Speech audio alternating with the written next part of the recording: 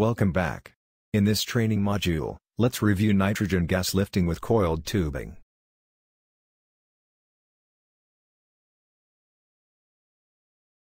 The objective of this module is to provide a general understanding on gas lifting with coiled tubing. And the following subjects will be covered: why we would need gas lift, wellbore pressures, gas lift applications, basic procedures for gas lift operations, gas lifting variables, nitrogen rate optimization. So, why we need gas lift? If bottom hole wellbore pressure is currently greater than the reservoir pressure, the fluid hydrostatic pressure will prevent the reservoir flow. Let's discuss wellbore pressure relationships. There are three scenarios of wellbore pressure relationships. The first scenario, called overbalanced, where the pressure inside of wellbore is greater than reservoir pressure, normally occurs when we drilling a well.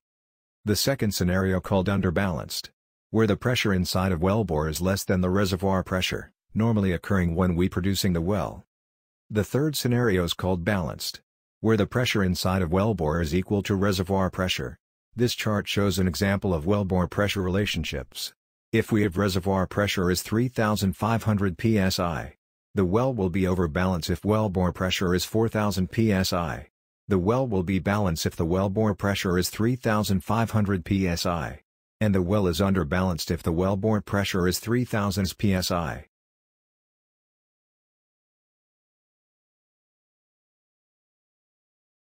Let's review gas lift applications. There are two gas lift applications. The first application is well kickoff. We can recover fluids from the formation. We can initiate the well to flow on its own. The second application is well unloading. We can reduce the height of fluid in the wellbore. We can lower the bottom hole pressure to a specified value. We can have a nitrogen cushion. Let's review the purpose of well kickoff application. To recover fluid after a well kill operation. To recover fluid after an acid stimulation operation. To artificially produce the well for evaluation purposes. Reinstate well that has killed itself. Let's review well kickoff procedures. We need to ensure that coiled tubing pressure is stabilized prior to entering fluid top. Slight continuous increase in coiled tubing reel pressure will be observed while entering fluid in the well. We need to pump nitrogen at stabilized rate. Then continue run and hold to unloading depth. We need to take returns with minimal or no back pressure. Back pressure may be required to maintain a minimum drawdown. Please check with the reservoir team. During the well kickoff procedure, we need to pay attention for those scenarios. If lost returns, we need to stop coiled tubing and pull up until returns are re-established. When the final unloading depth has been reached, an assessment must be made as to how long to continue pumping nitrogen through the coiled tubing. This may be based on one or more of the following: amount of fluid unloaded to this point, bottoms up time, response from the well.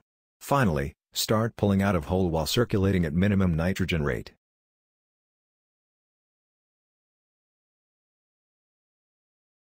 Required parameters for gas lift operations are: bottom hole pressure, expected fluid, volumes, fluid properties, downhole restrictions and fluid loss to formation.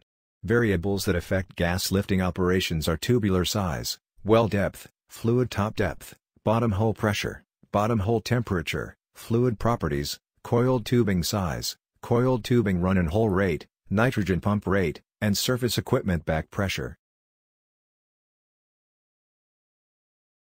This chart shows an example of optimizing nitrogen gas rate. The blue line is optimized until it reaches its peak. Eventually, if we pump nitrogen too fast, the wellhead pressure starts to decrease, even losing returns. The pink line represents larger coiled tubing size, increasing annular friction. This chart shows an example of nitrogen rate, liquid unloading rate with different completion size.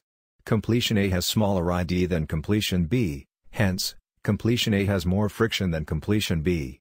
Completion A has a maximum fluid return rate of around 1.4 barrel per minute, regardless of how much nitrogen is being pumped. This is due to tighter annular clearance, creating more back pressure on the reservoir.